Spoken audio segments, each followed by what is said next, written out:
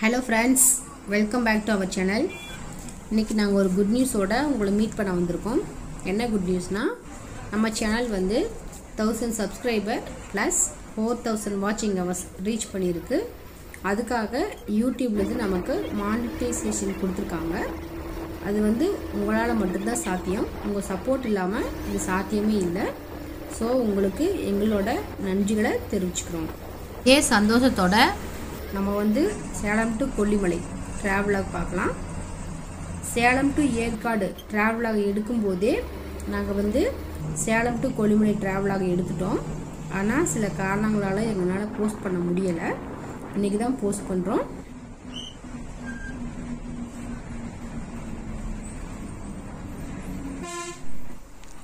நாங்கள் சேலம் டு ஏற்காடு டிராவலாக முடிச்சுட்டு Salem bus stand வரும்பொழுது சேலம் பஸ் ஸ்டாண்டில் பார்த்தீங்கன்னா கொல்லிமலைக்கு பஸ் இருந்துச்சு. ஸோ சேலம் டு கொல்லிமலை ட்ராவலாக இடத்துல முடிவு பண்ணி நாங்கள் எங்கள் ட்ராவலாக வந்து சேலத்தில் ஆரம்பிச்சிட்டோம். ஆனால் நீங்கள் வந்து கொல்லிமலை போகிறதுக்கு பார்த்தீங்கன்னா நாமக்கல் போய் போனால் தான் ஷார்ட்கட்டு. நாமக்கல்லேருந்து சேந்தமங்கலம், கொம்பம்பட்டி, புளியஞ்சோலை வழியாக உங்களுக்கு போன பக்கமாக இருக்கும். நாமக்கல்லில் இருந்து சேந்தமங்கலத்துக்கு பார்த்தீங்கன்னா மொத்தம் 12 கிலோமீட்டருங்க. 12 கிலோமீட்டர் வந்து 20 நிமிஷத்தில் நம்ம வந்து சேந்தமங்கலத்தை ரீச் ஆயிடலாம். இப்போ பார்த்தீங்கன்னா நம்ம சேந்தமங்கலம் பஸ் ஸ்டாண்டை ரீச் பண்ணிட்டோங்க. நம்ம சேந்தமங்கலம் வந்து ரூட் பார்த்தீங்கன்னா சேலம், ராசிபுரம், அதுக்கப்புறம் சேந்தமங்கலம் வந்திருக்கோங்க. ராசிபுரத்துலேருந்து சேந்தமங்கலத்துக்கு பார்த்தாலே மொத்தம் 26 கிலோமீட்டர் இருக்குங்க. ஆனால் நீங்கள் வந்து நாமக்கல்லில் இருந்து சேந்தமங்கலம் வந்தாலே மொத்தமே 12 கிலோமீட்டர் தாங்க வருது. இப்போ நம்ம சேந்தமங்கலத்துலேருந்து கொல்லிமலைக்கு ட்ராவல் பண்ண போகிறோம். சேந்தமங்கலம் டு கொல்லிமலை எத்தனை கிலோமீட்டர் பார்த்தீங்கன்னா மொத்தம் 42 கிலோமீட்டர் வருதுங்க. சேலத்துலேருந்து கொல்லிமலைக்கு மொத்த பஸ் ஃபேர் எவ்வளோன்னு பார்த்தீங்கன்னா 75 ரூபா வருதுங்க.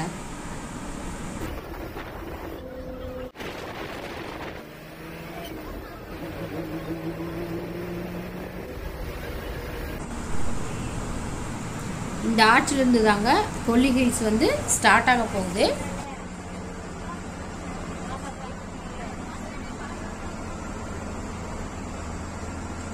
பொதுவாக கொல்லிமலை அப்படின்னாவே வந்து கொல்லி பேய் அமானுஷங்கள் இறந்த ஒரு இடமா தாங்க ஒரு சிலர் சொல்கிறாங்க. ஆனால் அது வந்து உண்மை கிடையாதுங்க. கொல்லிமலை அப்படின்னாவே வந்து கோடி ரூபாய் கொட்டி கொடுத்தாலும் கிடைக்காத ஒரு மூலிகை வாசம். அது மட்டும் இல்லைங்க, நம்ம கண்களை கவர வைக்கக்கூடிய, கண்களுக்கு அழகு தரக்கூடிய பல வகையான இயற்கை காட்சிகளை கொண்ட ஒரு இடம்தாங்க இந்த கொல்லிமலை.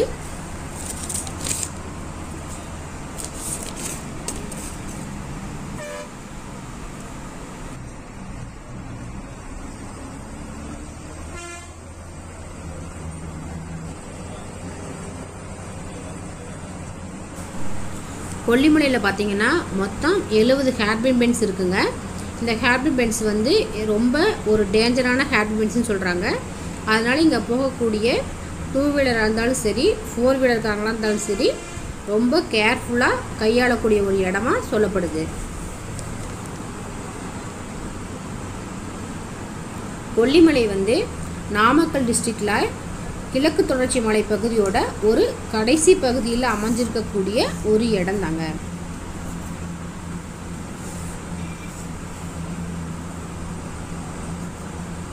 கொல்லிமலை வந்து சங்க காலத்தில் ஆட்சி புரிஞ்ச கடையேழு வள்ளல்கள் இருக்காங்க இல்லைங்களா, அவங்கள ஒருத்தரான வல்வில் ஓரி அவர் வந்து ஆட்சி செஞ்ச ஒரு இடம் அப்படின்னு சொல்லி சொல்கிறாங்க.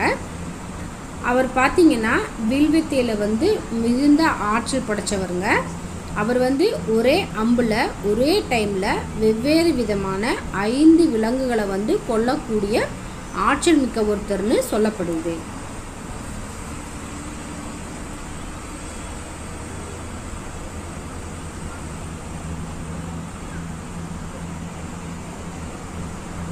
கொல்லிமலையில் பார்த்தீங்கன்னா உடம்புக்கும் மனதுக்கும் ஒரு புத்துணர்ச்சி தரக்கூடிய ஒரு இடம் அப்படின்னு எல்லாராலையுமே சொல்லப்படுதுங்க.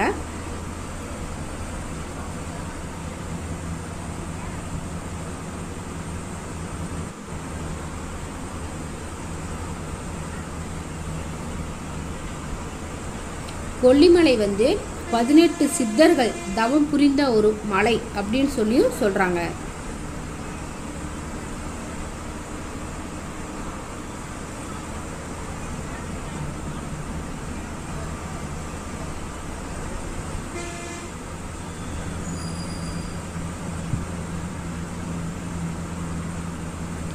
கொல்லிமலை வந்து ஆயிரக்கணக்கான நோய்களை தீர்க்கக்கூடிய ஒரு லட்சக்கணக்கான மூலிகைகளை கொண்ட ஒரு மலைன்னு சொல்கிறாங்க.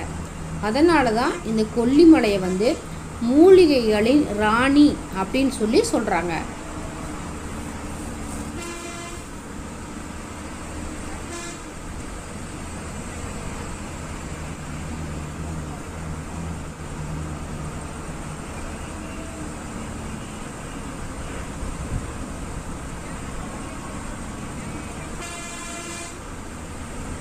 இந்த கொல்லிமலை வந்து எட்டுக்கை அம்மன் என்று அழைக்கப்படக்கூடிய உள்ளூர் தெய்வத்தால் தான் வந்து இந்த கொல்லிமலை வந்து பாதுகாக்கப்பட்டு வருதா எல்லாராலையும் சொல்லப்படுது.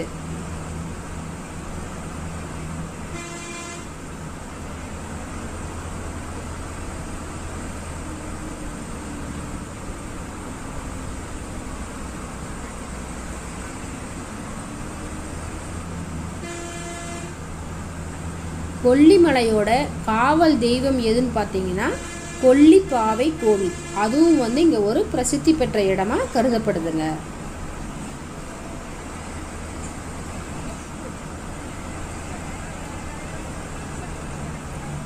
கொல்லிமலையில் வந்து சோழர்களால் வழிபடப்பட்ட அரபலீஸ்வரர் சுவாமி சிவன் கோவில் வந்து இங்கே இருக்குங்க.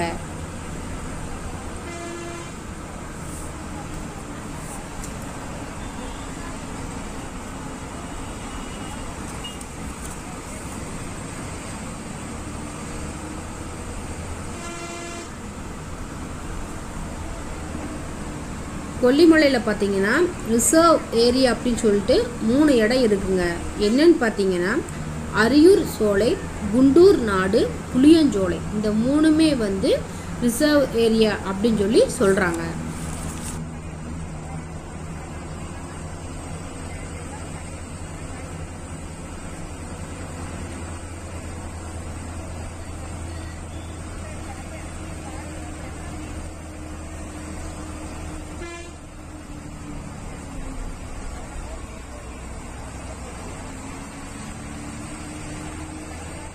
கொல்லிமலையில் வந்து பார்க்கக்கூடிய முக்கியமான இடங்கள் என்னென்ன அப்படின்னு பார்த்தோம்னா கொல்லிப்பாவை கோவில், ஆகாய கங்கை நீர்வீழ்ச்சி, அரபலீஸ்வரர் கோவில், முருகன் கோவில், மாசி பெரியசாமி கோவில், படகு சவாரி view point, Seekuparai view point, தாவரவியல் பூங்கா. இது எல்லாமே வந்து கொல்லிமலையில் நம்ம சுற்றி பார்க்கக்கூடிய முக்கியமான இடங்களாக சொல்லப்படுதுங்க.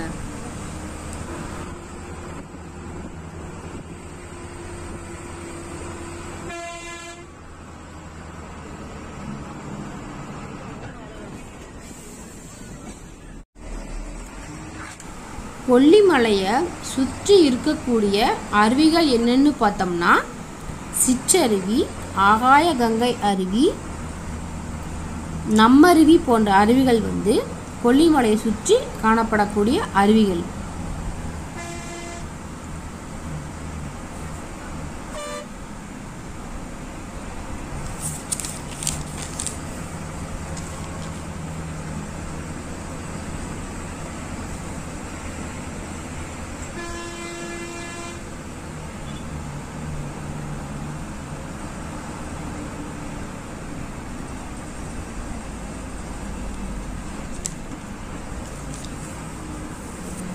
கொல்லிமலையில் கிடைக்கக்கூடிய அரிய வகை மூலிகைகள் சிலது இருக்குங்க.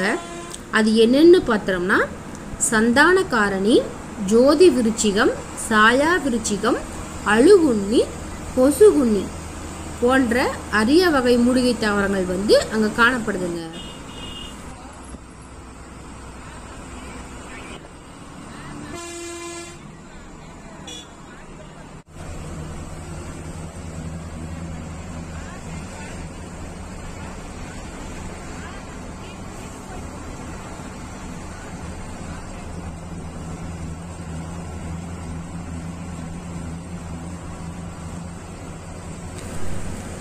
கொல்லிமலையில் பார்த்தோம்னா காப்பி தோட்டம், கருப்பு மிளகு மரங்கள்லாம் நிறைய காணப்படுதுங்க. அங்கே வந்து சீசனுக்கு தகுந்த மாதிரி நிறைய பழங்கள் விளைவிக்கிறாங்க. அது என்னென்ன பழம் அப்படின்னு பார்த்தோம்னா சீத்தாப்பழம், பலாப்பழம், வாழைப்பழம், அன்னாச்சி பழம், ஆரஞ்சு, கிழங்கு வகைகள் நிறையா, மரவள்ளி கிழங்கு எல்லாமே வந்து இங்கே அதிக அளவில் பயிரிடப்பட்டு வருது.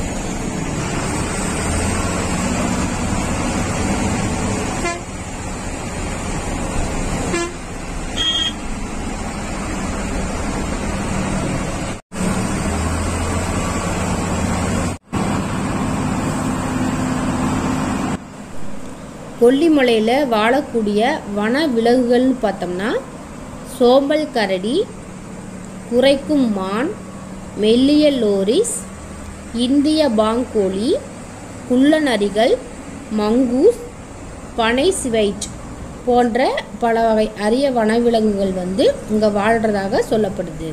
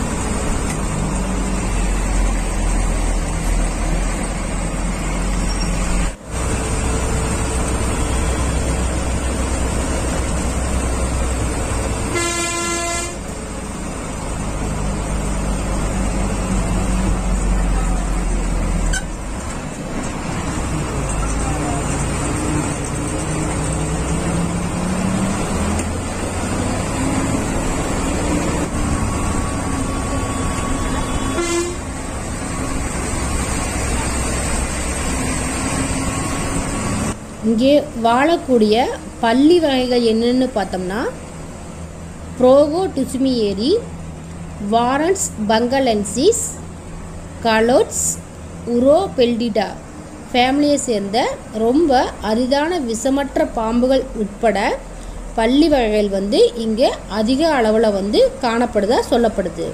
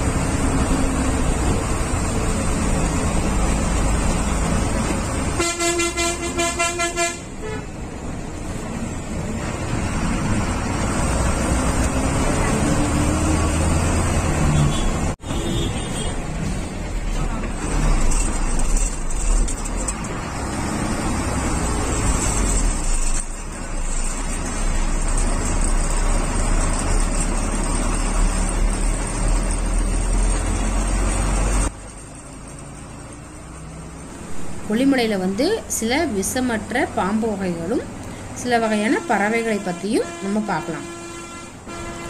உரோபெல்டிஸ் ராஜேந்திரனி, Python மொலரஸ், crusted செர்பென்ட் eagle, Indian grey hornbill, லாஃபிங் த்ரஸ், ரினோபிஸ் Gowri, ஹெமிபைலோடக்லியஸ் கொலியன்சிஸ், ஹெமிடக்லியஸ் கொலியன்சிஸ் ஆகிய வகைகள் வந்து காணப்படுகின்றன. ஃப்ரெண்ட்ஸ், இதில் ஒரு சில ப்ரொனவுன்சியேஷன் தப்பாக இருந்துச்சுன்னா மன்னிச்சிருங்க.